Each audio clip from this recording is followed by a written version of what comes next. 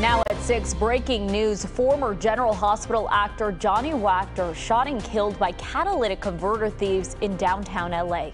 Good evening, everyone. I'm Leslie Meddy. And I'm Gio Insignorez. Wactor was shot after police say he tried to stop the thieves on Hope Street and Pico Boulevard.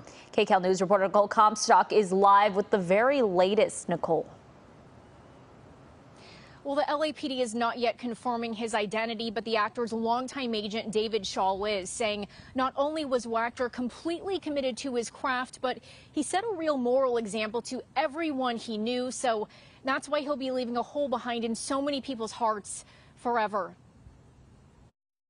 When we were together, Sasha, I wasn't thinking about anything other than just you and me. The brother of beloved soap opera star Johnny Wactor tells us the 37-year-old was shot to death in downtown L.A. early Saturday morning, killed while trying to stop a catalytic converter theft in progress. He, I guess, was seeing them do it in the act and was standing up for what he believed was right and, protecting his vehicle and his car, and he was being brave, and you never anticipate someone would kill someone for that. Tessa Farrell says Wactor was her friend and former fiance, that he moved to L.A. from South Carolina to follow his dreams and accomplish them as a main character named Brando Corbin on General Hospital, where he filmed 164 episodes between 2020 and 2022. The LAPD says investigators are still searching for 3 male suspects in connection with the fatal shooting, and right now they're not releasing a description of them or how they got away.